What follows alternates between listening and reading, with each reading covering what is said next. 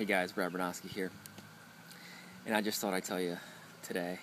I wasn't sure what I had for you today, and as I was about to divulge into the wussiness that I so swore off when I began this journey, I sat here and I'm reading a great book.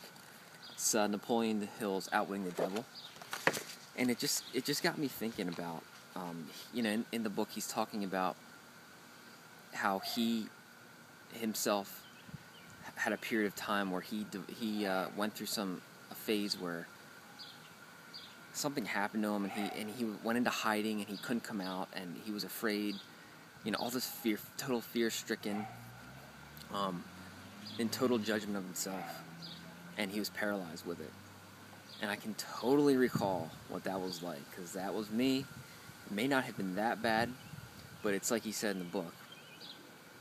In order to know what it's like, you have to go through it and feel it. So you don't really know what it's like until you go through it. And for me, when I went through it in my life, not stepping out, knowing that I had a bigger purpose, knowing that I wanted something, I desired something so much more than what I was doing, working for the job.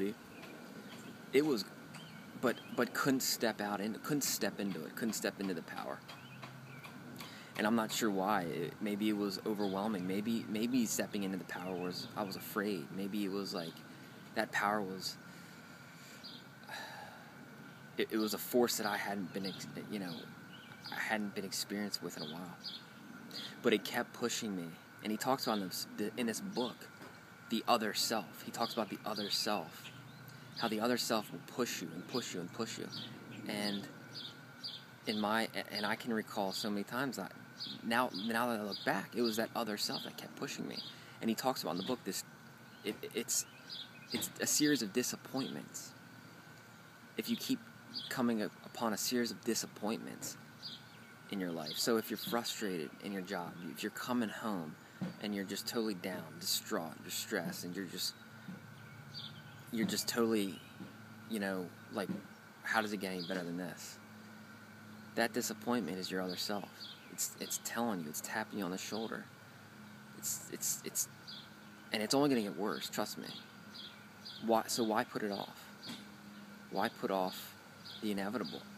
You're here for a bigger mission. You're here for greater things. Step into it.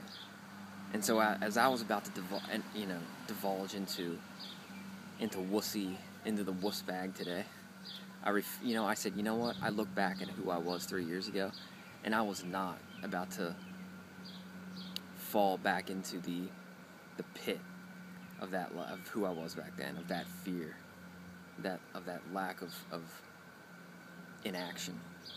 And I said, you know what? There's something here for me that I can give to you guys. There's something of value that I can give, anything at all that you guys can relate to.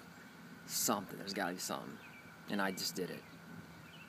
So, the moral of this story is just take action. Just take action. You may not know what to do. You may not have all, the plans, the mapped out. That's not how life is. You just got to put one step in front of the other and just take some kind of action. What is it that you desire? If you want to get out of your job, start thinking about what it is you can do. What gifts, talents, and abilities. What is it that when you were a kid, you loved? It was totally fun. You loved it. That's a clue. What is it that you would do for free now? What is it you would do for free? And it would just totally be fulfilling and satisfying to you right now to do it. That's a clue. Follow it. Follow that knowing. That's your other self telling you. Take it from me, guys. Just do it now. Don't put it off. Because it's just get started now, and it'll be easier as you go. But just put one foot in front of the other, and you'll build the momentum, and it'll just get easier over time. Okay. I hope you guys got something out of my ramblings today. So have a wonderful day, and like this and share it if you like, and I'll see you on the next video. Peace.